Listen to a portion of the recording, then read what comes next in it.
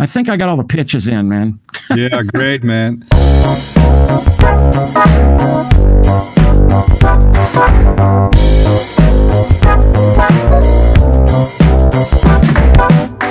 think I got all the pitches in, man.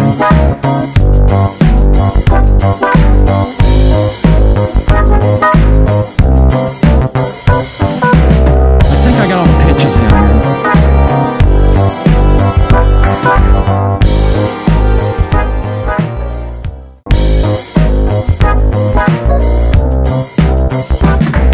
It's crispy sometimes, and it's also big sometimes. Yeah.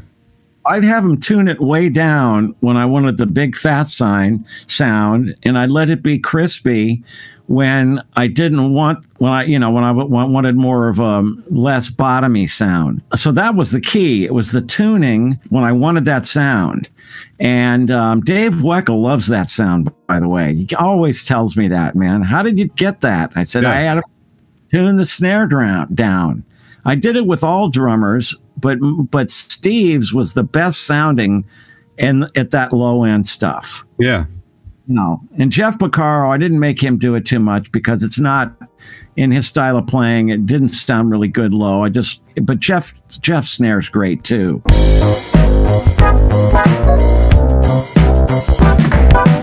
It was one of his sets. And by the way, I'm going to start a YouTube educational channel in about 2 months.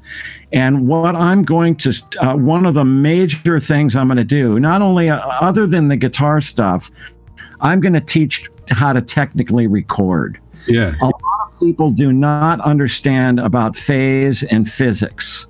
And this is going to be a great learning experience for everyone.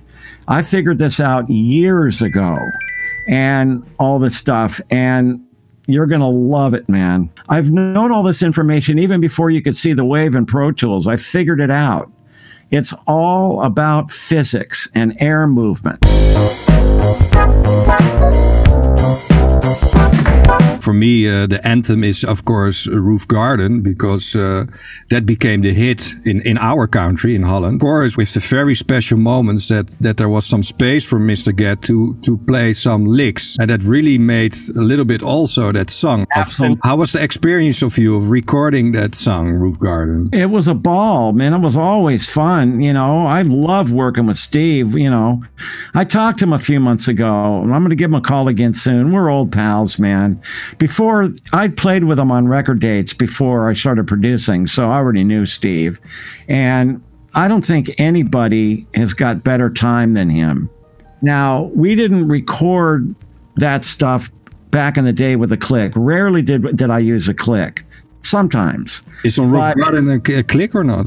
I don't remember. You can find out. Just start at the beginning and then jump real quick near the end and see if the tempo is bumped up or...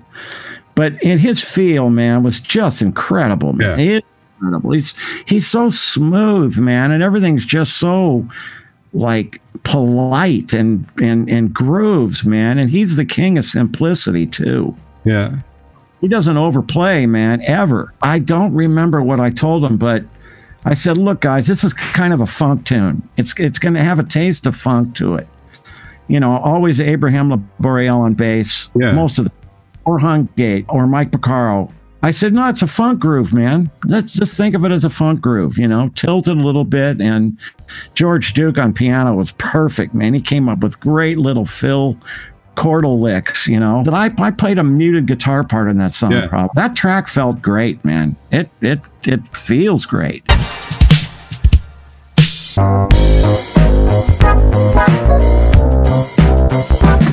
My name is Jake, or Jake the Rake, or Rake. Most of my friends call me Rake.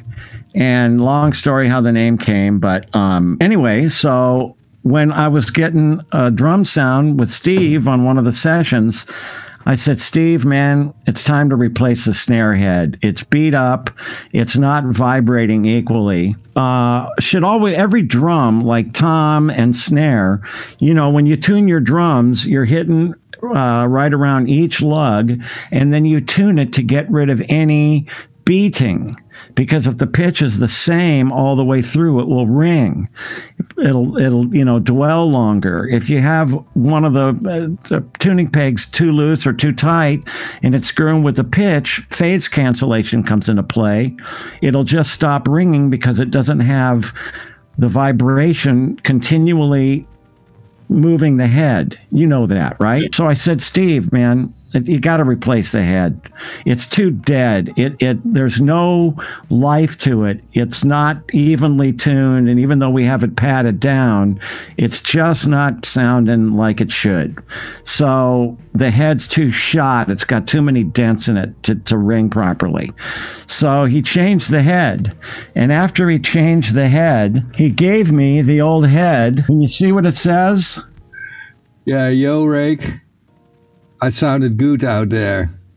It sounded good out here. Out here, yeah. You gotta love that, right?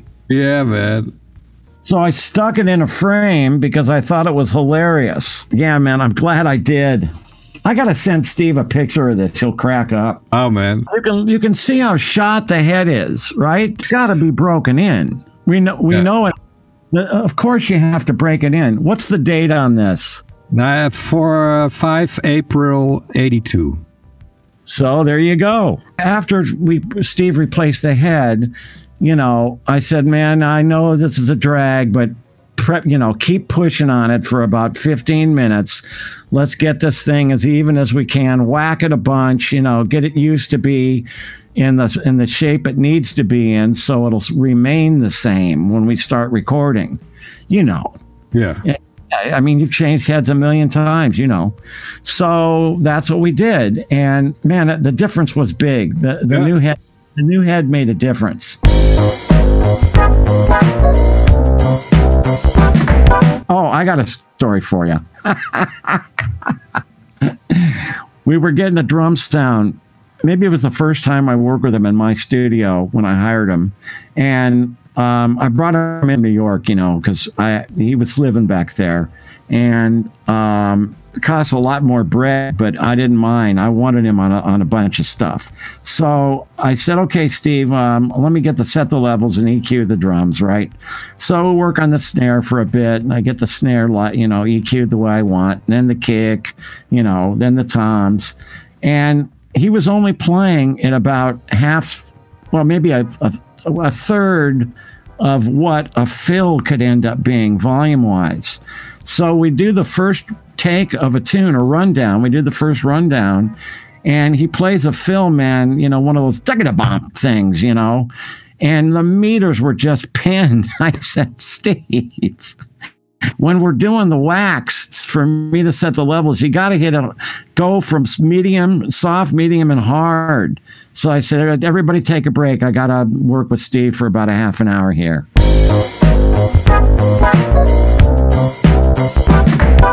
It's because he has such amazing dynamically range. He can big range.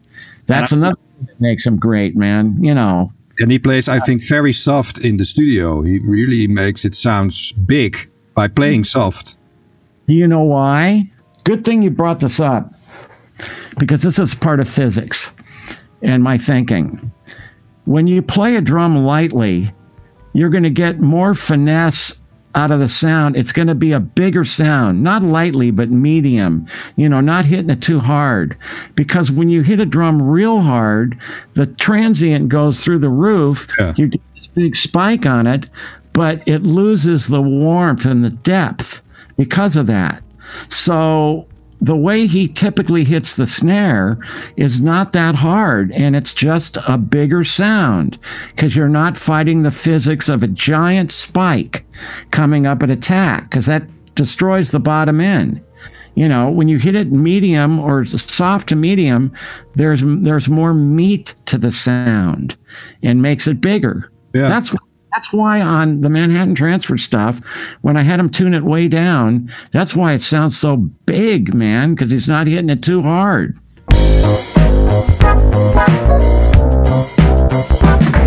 I played a lot of record dates with him. He ended up with the Lawrence Welk Band gig. Yeah. Hey, a steady gig. Gotta hand it. Plays amazingly also on the record. First of all, always that on this record it was all Steve Gadd. You make every drum sound like the drums of Steve Gadd. It's almost the same sound. Ralph and I grew up. When I was 18, I was in the Don Ellis band. Have you ever heard of that band? Yeah, with odd time signatures. Right. I was in the band, and so was Ralph. Oh, and yeah.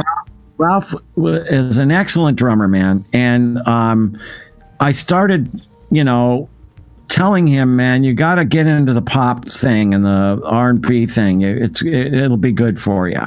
And he made the transition. He's a good jazz player, great jazz, but he made the transition well. Yeah, so I used Ralph on some stuff, and then it became mostly Jeff and Gadd or Mike Biard. Yeah. Mike Biard on the rock stuff. Mike's got really good time. He's another guy that could play with a click real well. And he gets that big, fat sounding drums, typically, that kind of a sound. It's kind of like what I call the weed sound. A lot of the rock guys, marijuana, right? A lot of the rock guys, they all have these real big sounding toms. And, so Mike was more along those lines. Not too big, but that was his kind of sound. But, it worked fine. I just brightened things up, but if it got too dark and too boomy-ish, Well, rock stuff mostly for Mike, or dance stuff. If it was disco stuff or rock, he would be the guy, Okay. Yeah, on the Airplay album, he played on some tunes when we couldn't get Jeff, and, plus I work with Mike a lot in the studio. Good cat, funny guy. When I walk in, I see Ed Green's playing drums. I know how the 16th tilt's going to be. Wow. He slightly tilts the 16th when it's a 16th, supposed to be kind of 16th straight. He still slightly tilts it. And since I'm playing rhythm guitar, I go with his tilt. Yeah. So when I walk in the studio and I see who's playing drums, I go, okay, if it's James Gadson, I know where his tilt is. Harvey Mason, I know where his tilt is. So for every different drummer, as soon as I look at him, I go, okay, I know where this is going to be. But where's the tilt of Mr. James Gadson? He nice. It was a good tilt, a good R&B funk tilt. Nice, sweet. Yeah. It's an underrated cat, man. And it's one of my favorites. It's Steve Gadd, and then it's James Gadson. Gadson's just grooves, man. Yeah. He'd get this shit-eating grin smile on his face when it was feeling real good. And I told him about 2 months ago, I emailed him, and I said, James, when you got that grin on your face, man, I knew we were all in the pocket you wanted us to be in. Yeah. Just get that look, man. Great player. Great player. Ed Green, too, man. Yeah, and that is such an unknown cat, but he plays on. Nobody knows Ed Green almost, and I want to interview him also, because for me, always when I hear a record and I say, well, "Who's the drummer?" Ed Green, man, and he's not such a well-known guy.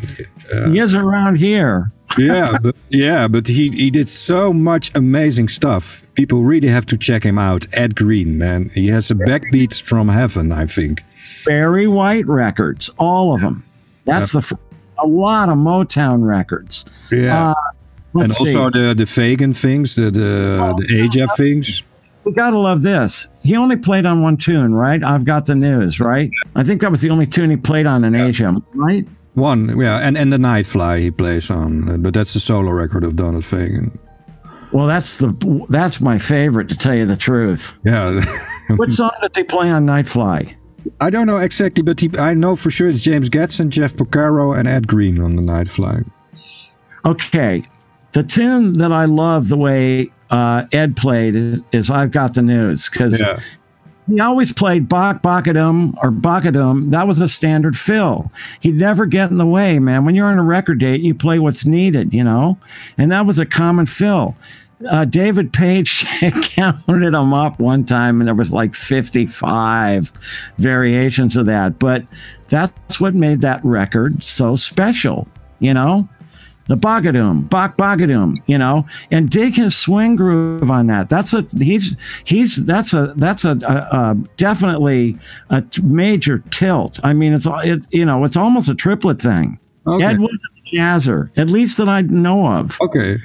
You know what? I'm going to call him and ask him. Yeah. I don't think he was a jazzer. He could play anything, but I don't think that was his scene, man. I never heard him play jazz, actually. Well, and if you talk to him, say that a guy from Holland really wants to give him a spotlight and wants to interview him, because he deserves, for me, a very big spotlight, I think. That unknown studio cats, you know? You can find him, man. Go online. He's got to have Facebook. By the way, here's something that you're going to want to know. All right. We know a lot of people put real drums on records after they've recorded everything else.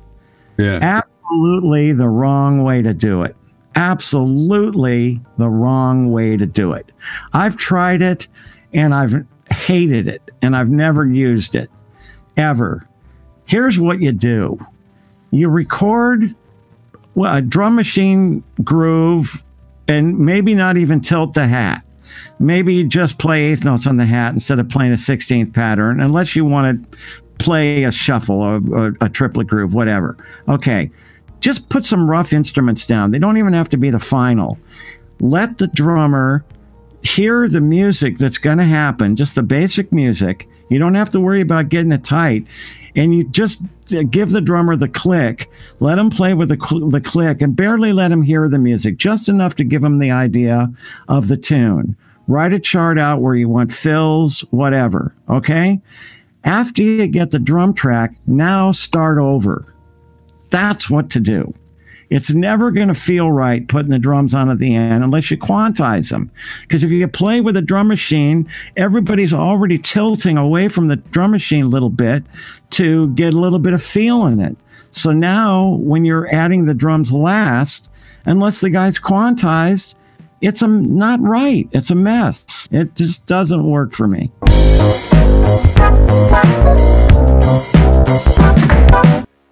It was either myself or Greg Matheson that named that groove. We called it a funk-a-shuffle. Yeah, man. Funk-a-shuffle. As a matter of fact, it says it right here on the part. Right, and there's some drum things I wrote for him to catch. This tune was definitely written out. I don't think he played this one fill I wrote out, but it didn't matter. Jeff was great, man, and he could read because of his dad, so that helped. Yeah, he was not good with the click. It wasn't worth it. It wasn't worth it. I'd just let him. I'd rather he just play. I don't care if a song speeds up a little. Yeah. You know, I don't care if the chorus speeds up a little, and I don't care if the verse lays back a little bit, as long as it's not radical and feels good, and as long as everybody's coming in on one when they're supposed to, you know. So we knew Jeff's groove so well that on record dates, I knew where one was coming, you know, all the time, because I knew his feel. You get used to the feel, and you get used to their groove on the hat for different styles of music.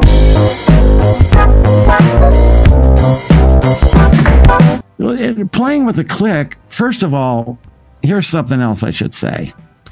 The only guy that should be listening to the click on a tracking date is the drummer. Yeah. The only time okay, so he should have a separate mix. The other guy should only hear the click during the count off or in between a spot where the drums are out. So there should be two separate click feeds, and one designed for the band that would only be hearing it when there's no drums. But other than that, it should just be the drummer listening to the click, because when we listen to the click and the drums, who do you go with, the click or the drummer? Yeah. You know? Sometimes the drummer will be early. Sometimes he'll be late, typically early. So who am I playing with? I've got to tune the click out and go with the drummer. And it's just an extra thought process I don't want. So, you know, the click to me, that's the way I would do it. If I ever record tracks again and it's with a click, only the drummer's going to hear it, and the band will only hear it when there's in sections with no drums. No, okay, I forgot to mention John Robinson. He's another guy that's great with a click, JR. And he's a great drummer. Yeah. Great drummer.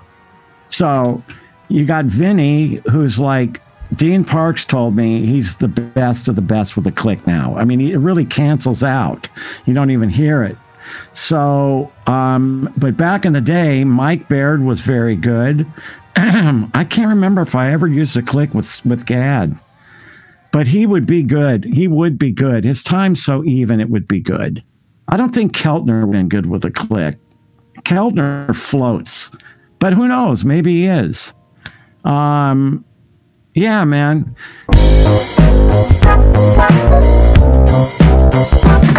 On this album, that's a question I always want to ask you. On the High Crime album, I see a lot of drummers in the credits, but they have very strange names. You know? That was a joke. It was so funny, and I always wondering. I really searched on internet. Who are these guys? You know? They're me. Rug Toupee. Rug Toupee? Yeah. Okay, that's a nickname for a friend of mine, Slug, and Mr. who's Steve George. Yeah. Now, did I use him as a drummer's name, or did I use him as a keyboard player's name? I don't know. I think it's a drummer's name, but I liked it so much I used it. Yeah. It's Drum Machine, man. Yeah, that You know what? I don't remember. It was either the Oberheim DMX or whatever the drum machine was called. It's either the Lindrum that came out after the 9000. Okay.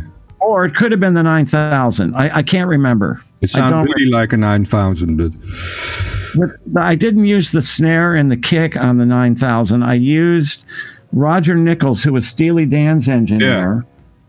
He invented a sample box. It was one of the first ones, and it was called Wendell Jr. He had another setup on his computer, and he had two samples that he sampled from Steely Dan, a snare drum called the Heart Snare and the Heart Kick. And I would plug those into the output of the 9000, and it would immediately trigger it. There's going to be a slight delay, but you know, in the land of MIDI, there's all kinds of delay anyway. Yeah. If that snare is a great snare, and I'm afraid to plug in the Wendell Juniors. They won't work. They'll blow up if I power them up. They'll blow up. So I'm gonna have a friend of mine fix them and sample. They're really good sounding drums. I've always been into electronics ever since I was a kid. I used to engineer my father's radio show when I was 11 years old on the weekend at 6 in the morning. And I'd run the 4 turntables and the 2 tape machines that had the jingles on it for commercials. And I'd read all this off a log. And my dad would stack up the records he wanted me to play and what in the order. And I was in heaven, man. And the console was not confusing to me.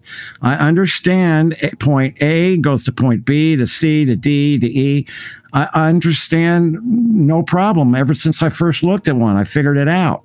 So I've always been into electronics and engineering. So why not do the job myself? You know.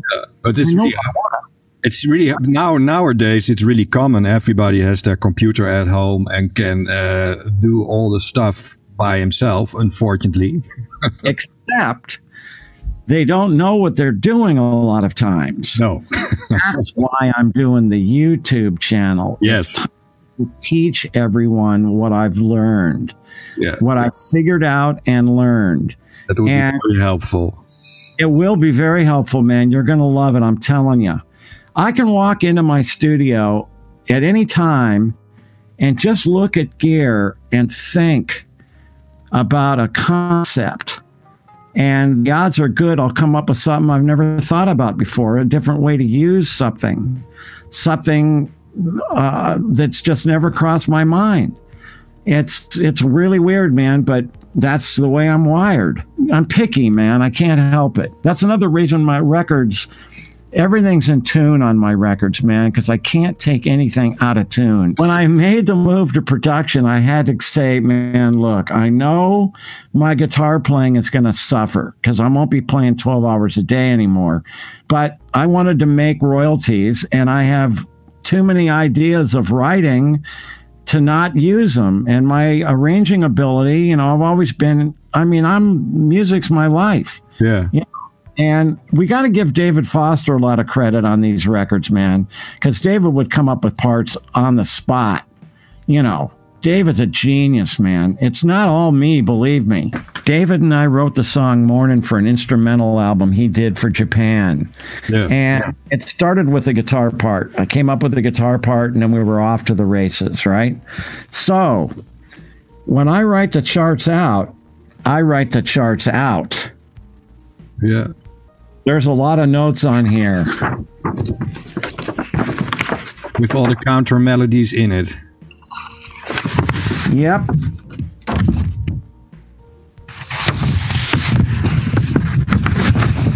Wow, man. This is a lot of work. A lot of work, yeah. But the Jerry Hay arrangements he did himself, or? Yeah, the Jerry Hay arrangements. There's a great story about that. Now, see, oh, by the way, David and I had already played the tune for his record. So on the piano part, which is the upper stave, I'd written out stuff he had played that he may have forgotten. Oh. And I just wrote it out for him to use or not use. And I wrote the guitar part out so I wouldn't forget. By the way, man, Jeff Porcaro was an artist. Yeah. A great artist. He wrote this on the back of my chart. Oh, man. It's incredible.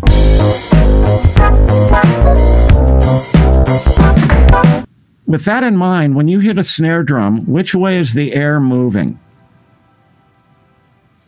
Oh, that's a question. Think about it. Yeah, the way to the mic? Yeah, here we have a snare drum. Yeah. And, okay, the drummer's here, and I typically mic, you know, on the far side, not directly, the toms are in the way typically, but if the snare's here, the snare top's here, you know, I'm micing like here on the other side at about a 45-degree angle, and about that far from the snare, in about an inch. Okay, so when the snare is being hit, which way is the air moving? Down? Yes, which means what? What does that mean physics-wise and phase-wise? The air's going down. Yeah. Microphone hears the air going down before it comes up. So it's inverted phase or inverted phase. Okay? Yes. You get this? Yes, I get it. Okay. When a lot of people mic the top and the bottom snare, they usually flip the phase on the bottom of the snare because they don't know what I know. That's wrong. Why is it wrong? Which way is the air coming off the bottom head of the snare? At attack. You attack it. Which way is the air moving on the bottom snare head? Wow, man. Up? Away. Away. Head down. So that mic would be seeing correct phase, but everybody inverts that one, not knowing why. So you're getting an inverted phase on both drums at attack. It's not good. This takes the whole set into play.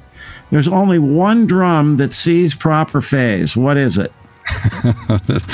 The kick drum? I do a lot of thinking about this stuff, man. The kick drum? You're correct. So that's the only one that doesn't get flipped. Okay? Now, I'm just touching on this. Where this goes is going to blow your mind. When I show you what's actually happening and the way to fix phase to get the best possible drum sound, you're going to love it. No, man, it's a simple technique. It's common stuff. When I was a studio musician full-time working around the clock, I saw how every engineer mic'd and EQ'd drums. I noticed the mics they use. I noticed the EQ's basic settings. And I paid attention, and it was a great learning experience, man, you know, from the real good engineers. So I had a good idea of what was happening going in. But, okay, for the toms, here we got a tom, okay? Yeah. Typically, it's the same thing. At the farthest point away from where the drummer is, I angle it down on about a 45-degree angle, just like the snare, and I go in about an inch or two. The farther in I get, the more stick attack is going to be heard. There's a balance between but also there's more low end. So there's a fine balance between the mic position. And I'll just play around with it until I get it right. You know, I'll go back in the control room, listen, and then, okay, I'm listening to the drummer hitting it. And okay, now move it just forward a little bit. Okay, this isn't working. Let's try another spot. We'll move over a couple inches. So that way you can really nail it. But I never got that picky, but I would now. Yeah. For the kick drum, the key is when you get a mic inside the kick, I was usually about a foot back and about halfway between where the beater hits and the left shell with me looking at it, right? That was the typical spot. But once again, when I do this with the second engineer, I'm just going to have him keep moving it and keep moving it till I find the best spot, okay? So now, and I can't remember what the name of the mic was, 421, something, Sennheiser 421. I think I used a lot. Anyway, now also we know engineers mic outside the drum, the outside head, right? Yeah. Okay. Major phase problem. Because we've got a distance between the sound traveling to each mic. So now that we've got Pro Tools, it's easy to line this stuff up. If the kick drum is being hit, I never used an outside mic because I knew of the phase problems and there wasn't a way to fix it easily. There is a way now. I could have done it with analog, but it's a long story. Anyway, so now with the mic outside the drum, after the first, after I'm not even monitoring that mic, I get it to sound good, and then I mute it on the monitor. It's recording on its own track, but I mute it so I'm not hearing it while he's playing because it'll make a phase problem and cancel out a lot of different frequencies. It's too close. It causes a comb filter effect where you got frequencies looking like this if it was graphed out. So I don't monitor the outside mic, and after recording, then I slide the outside mic to match the exact peak of the inside mic, peak to peak. Yeah. Wherever the peak is on the kick with the close mic, I slide the audio, the whole track in reverse to match that peak. That way it's going to be in perfect phase and it's going to give you the biggest sound possible. The reason it's called comb filtering is it looks like the teeth on a comb. Yeah. This when you're before you actually hear a delay, like before you hear, like if you had a delay line something, and you want like a dot sound, that's about 60 milliseconds of delay. But when you're in this area of like 10, 12, 15 milliseconds, you're not going to actually hear a delay. You're just going to get a comb filtering effect. Yeah. It's ugly.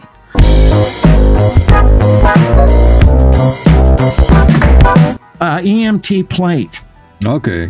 On the albums, the album right after Breaking Away was the first one recorded in this studio. And in my old home studio, I couldn't record tracks because I didn't have a big enough room for tracks. And, it was a bedroom and a garage, and the garage was treated to, be dead and double walled so it wouldn't get any traffic noise. I had a AKG BX20 and an AKG BX10.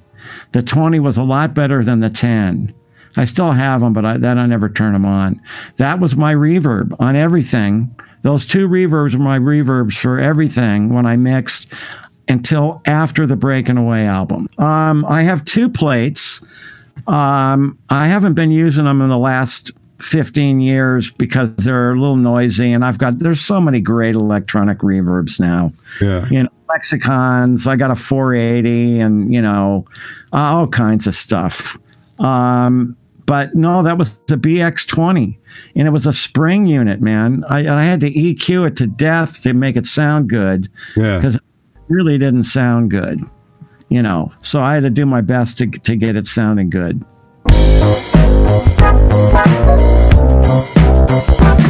And here's another story. Lee Sklar was a kid prodigy concert pianist, but he hated it. So when he switched to bass, that was it for the piano. And the reason I know this is because I was on a Gene Page date with him, and Gene wrote all the parts out. Those were difficult parts. Yeah. Really difficult. I had to play the piano part a lot of times on guitar. I'd adapt it to guitar, but that was always challenging. And the bass part was always written out. And there was this one tune, it was Lee on bass. It was one tune, man, that was like really difficult. I'm looking at the bass part on the page.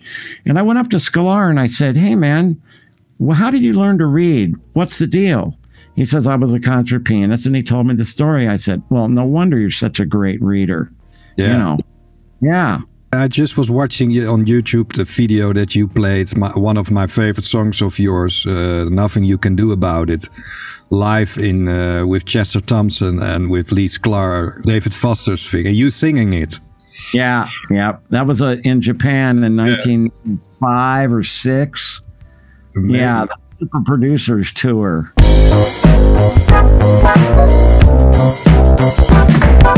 Is there one thought in your mind that you say, man, I'm gonna put up all the old gear and I'm gonna record a song like I did in the old days?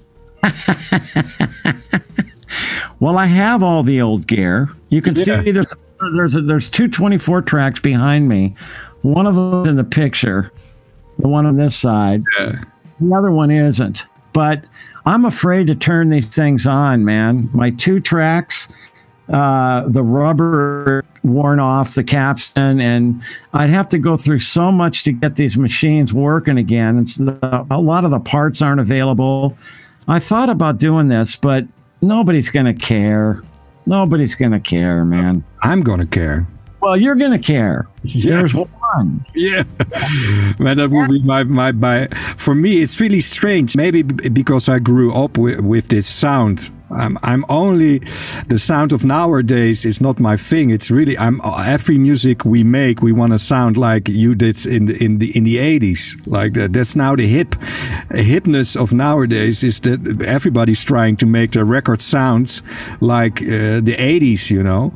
So. Well, the way I put this is, we were the last golden era of music. We got away with murder. Like, you know, let's take it from the beginning. Okay, so jazz recording started in 1878 or 77 on the Edison cylinder disc. They didn't have a way to copy those, so they had to record the song over and over and over and over and over.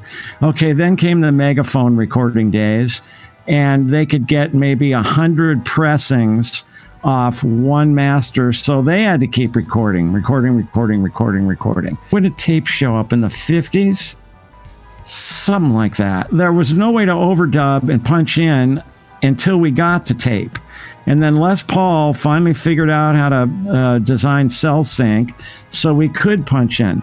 So the only difference that we had between the original recording and when tape machines came in was the fact we could punch in and fix things, okay? Yeah. So we had to be really good. Nobody wanted, you know, I mean, I rarely ever had to punch in a part when I'm on a record date. If it's solos, that's different. But, okay, now we get to Pro Tools. Now anybody can be made to sound good, right? So it's just, it's not natural anymore. Nobody really goes through the natural process of recording, and the musicianship doesn't have to be that good. Well, and it's just sad, man. That the craftsmanship of the drummers, especially, because, well, it's for every instrument very hard, but the drummer have such a responsibility in a track. But they played it from the start at the end in 1 or 2 or 3 takes, and that's it. No editing, nothing, no quantizing. 3 takes, 4 takes maximum. Usually by the second take, we've got it nailed. You know, we run it down, we work out any problems there are in the charts. We make a take, we listen, and usually the take after that is the one. At third take sometimes, some guys would run it into the ground and we do 50 takes. You know, whatever, man. It was our job to just do what we're told. Did the bass and the foundation play with each other in the room? Or was it always only drums starting? No, it was always a rhythm section. Always a rhythm section. Always. Well, there's some guys that did it, disco guys. I remember a couple of disco guys I worked for. After we rehearsed the tune, then the drummer would play, then the bass player would play, then the keyboard player or me would play. And that's an okay way to build it. That's fun. Everybody already knew the song. That's better than adding drums at the end. Yeah. But the idea here is, man, to start, okay, Peg. It was recorded, I think, 10 different rhythm sections. You know, I played the solo on that song, right? Yeah, of course. It's like the Seventh Cat. And you talk about picky. Donald and Walter were picky. Yeah. But I didn't find that. I'm picky. Okay. So they cut the track with like 10 different drummers or different configurations. Then finally, Rick Marotta shows up with that great feeling hat, right? That just feels outstanding. And they wiped everything but the drums and started it over. They finally got a drum track they loved. Then they added Chuck Rainey on bass, and Chuck had played the track before. They may have had guide chords, but you know, probably low in the mix. Just had Chuck play with the drums. You know, been barely hearing the melodic stuff in the background. Then they probably added keyboard, and then probably Steve Kahn on the guitar part. But you know, man, that's the way to really, if you're going to put drums on first, that's the way to put. Yeah, but also it's nice to have the rhythm section playing at one time. But then, you know, Fagan and Becker are so particular. A lot of times they're going to want to get rid of parts and fix it, and so would I. Yeah. I've done that. But, you know, if you really do, if it's a great band, if the rhythm section's top studio cats, you know, that's how I recorded for my productions. I didn't record the drums at first or any of that. You know, I did just hire the best cats for the song, and I'm going to get takes that I love quickly. Okay, I'm doing an autobiography. That's what I have to do next. After I mix Jarreau, I'm going to video myself doing an autobiography. There'll be some funny stories, you know. It should be fun, and a lot of inside stories and weird stuff too that happen on sessions and all that kind of stuff.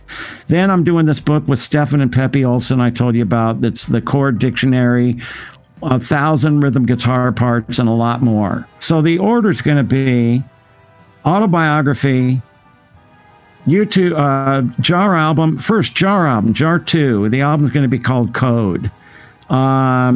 Then, and that's me and Randy Goodrum, by the way, and you can it'll be available through my stuff. The old album's available through my site. Okay, so Jar, autobiography, YouTube channel, then the guitar and keyboard and drum book. So that's the order. Oh, the DX7 library somewhere in there. And for anybody that doesn't have Fender E, the famous E electric piano, if you're a keyboard player, you want this, man. Yeah. There's no better Rhodes ever. There is not a better Rhodes ever. Okay. Period. Wow. You don't have to look around, man, and it's just piece of cake, man, because you can play on any keyboard you want. Oh, it's great. You know, David Foster and I were like inseparable for about 20 years, and we're still great friends, of course. And David was on a record date. It was his record date. And he called me up and he said, I just played the most incredible sounding Rhodes I've ever heard. Yeah. And I said, well, how do I identify it? I said, you know, we're recording a bunch of our tunes in about a week, for the Jarreau album, the album entitled Jarreau.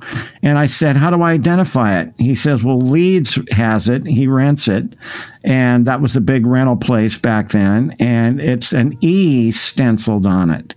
He didn't number the Rhodes. He used letters. So that would have been the 5th Rhodes he had bought. But before I get to how much it blew my mind when we were working with it, Andy Leeds was in a music store called Wallach's Music City on Sunset and Vine. And that was the major music store, probably starting in the 40s when they had booths where you could audition records, and they sold all kinds of musical gear later on. And this was in about 1981 or 2. And Leeds went in the back room with the salesman and said, man, what's all this stuff piled up in here? Why don't you have this on the main floor? And the guy said, well, you know, obviously the stock is not being dealt with properly. And so there's these giant piles to the ceiling of all kinds of stuff. And Leeds says, what's that big box on the bottom of this one pile? So they took everything off and they opened it up, and that ended up being the E. It had sat in the box for 9 years, brand new. Oh, man. So I booked the Rhodes for the Jarreau session. And while I'm in this very room EQing the Rhodes, I hit the talkback in about 30 seconds, and I said, David, you are right. This Rhodes is completely even. There's no clanks, you know, no uneven notes. There's no ugly mid-range. It's just big and beautiful and sweet. And he says, yeah, man. Well, I told everybody, and I always booked it for my sessions. I told all my keyboard player buddies, and the word got out. And as each cat rented the Rhodes, guys like Robbie Buchanan, guys like Omardian, Greg Matheson, one of my best friends, and the other cats, it became so difficult to book. I'd have to book the Rhodes 2 months in advance to get it. Then I'd book the musicians. That's how popular it got. Yeah. I can understand, man. Oh, yeah, man. And then George Mamalakis, who I met probably in the 90s, I'd wondered what happened to the Rhodes because Leeds sold his business. Yeah. And I just hunted around, you know, and did some searching, and I found out George Mamalakis, a guy that lives in a town about an hour and a half from here called Santa Barbara. He's a really good piano player, and he'd bought it. And we became friends, and I said, George, whenever memory gets cheap enough, we've got to sample this. Yeah. So I gave him about 100 pages of instructions because I couldn't be at his house when this work was being done. The first thing we did that a lot of people don't understand about vintage gear is vintage gear, when you buy something that's vintage, that's 15 years or older, the very first thing you do with an electronic instrument is replace all the capacitors. They've dried out. They're going to sound tired. It's just not smart to just leave the instrument as it is. No. You know, some people are on this trip that, oh, it's vintage, man, I'm not going to touch it. Wrong. So what I did is I told George to write out, I told him to get a piece of cardboard about 5 feet wide by about 4 feet. And I said, get the schematic out and write down where every component is. And as we take out old capacitors and other parts, tape them, scotch tape them onto this giant piece of cardboard in case the sound changes where we don't like it. So he did that. But ironically, well, not, but logically, we didn't, all those stuff we replaced with, it just kept sounding better and better and better. Then we bypassed some electronics that weren't needed, and it even got bigger sounding. And, you know, we got the Rhodes in pristine shape, and we also added some really cool stuff. We've got a true stereo mode.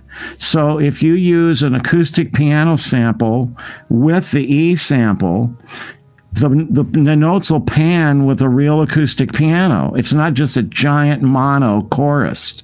Yeah. Amazing. Well, we can order that. That's you can order it as a plugin or... Yes. It runs in Contact or Contact Player. make sure to go to the presets and go to my first patch under my name. That's the one that really sounds like it did in the old days. Yeah, man. You can either get it through my website, there's a link, or you can go to orangetreesamples.com. So the link is here below. The link, yeah, good. Put it on there. The link would be here below. You see the link now? Yes.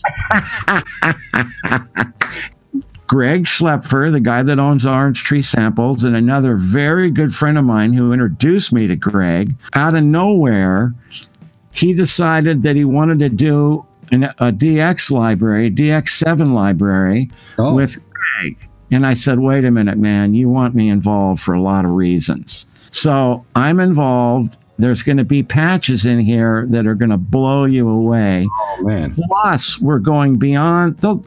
I don't know how many thousands of patches we're going to have, but these are from the best programmers. Anyway, besides that, we're going to sample the GS1, I think it was called, a very rare Yamaha synth, and a couple of more. And those instruments have Steve Porcaro, who's a real good friend of mine, who was in Toto for many years. The Sound for Human Nature is one of the patches. And the sound and a bunch of Toto songs were on this GS1 or whatever it was called. It was a 4-operator version of the DX7, which is 6 operators. So we're getting all these patches together, and this is going to be big.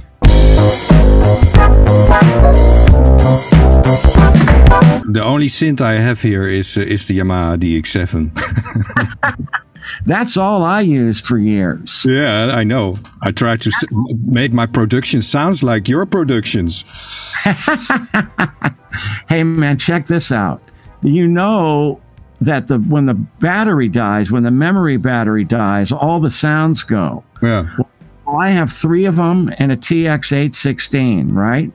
Okay. My main one, the battery's dead, but all the other sounds were in the second one. Yeah.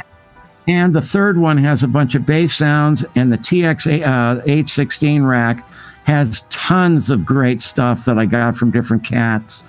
And yeah, so I retrieved everything. So we've got that straight. But check this out, man. You might not know this.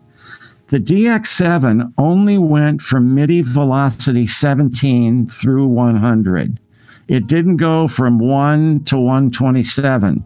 But the TXs go to 127. Okay. Oh, when you play a DX7 patch in the TX, it's going to get a lot brighter when it wasn't meant to be brighter.